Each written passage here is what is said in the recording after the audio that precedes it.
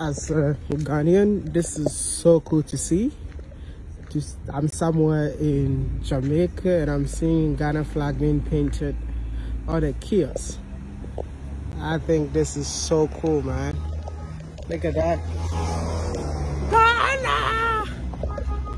That's amazing, man. It's amazing to see. Ah, it's locked up. The Ghana flag.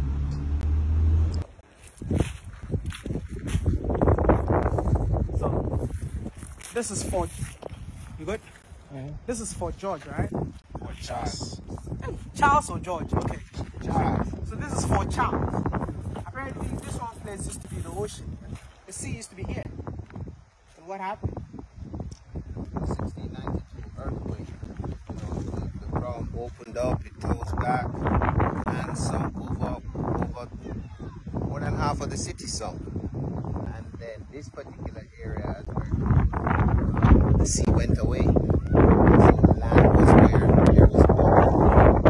As I understand it, just the top of the fort. Top of the fort? Yeah, so it would go down maybe another 3 stories.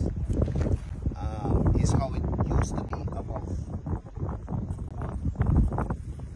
You don't think beneath the fort there used to be enslaved Africans captured in there? Since this was a British colony? Everywhere Europeans built forts during those times, just like in Ghana, they would have to have accommodation for one of the biggest trades they were involved in, which was the illegal trafficking of Africans at that time. And so just as in Ghana, where they used to have the dungeons for the enslaved Africans and then have the chapel on top of it, and then have the governor's quarters at the top, it's a similar blueprint they use here. So we saw in there the quarters for the command officer.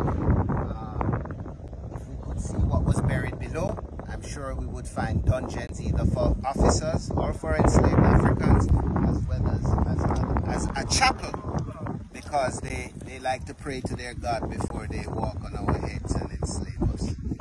What was this? See? This was at the edge of the sea. So you could look out and see if enemy ships were coming, or if cargo was arriving. This was our ancestors, they were bringing their chattel. Sad. I'm walking on the sea right now, man. This is miracle. Oh, you're walking on what used to be at the bottom of the sea? No, I'm not walking on water, man. This is miracle. You know, Jamaica sits on the same fault line as Haiti. And so it's so interesting that, you know, Haiti has been hit by earthquakes that have caused devastation, you know, many of them over the years. We have been lucky. We talk about the 1692 earthquake that destroyed Port Royal, and we talk about the 1907 earthquake that hit Kingston.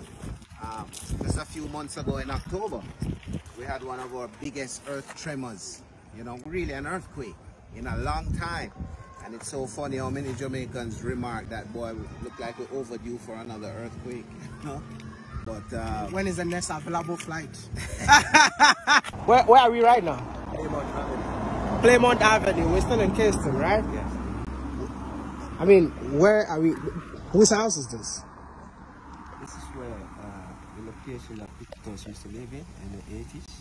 Peter Tosh? Peter Tosh, great Peter Tosh. And he was murdered. Yeah? This is He was murdered right here.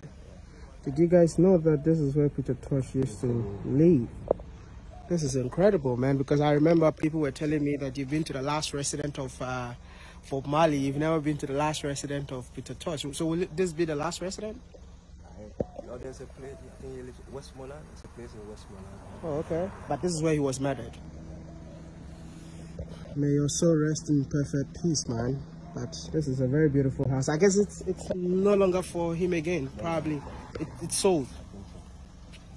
What do you know about this house? Let me know in the comment section. Yeah, it's so cool to know that this is the neighborhood where Peter Tosh used to live, man.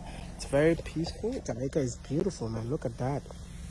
Just look at that, man. Like, it's kind of like a rich neighborhood, man. Really rich. Anyway, I'll see you guys in the next one. Peace out.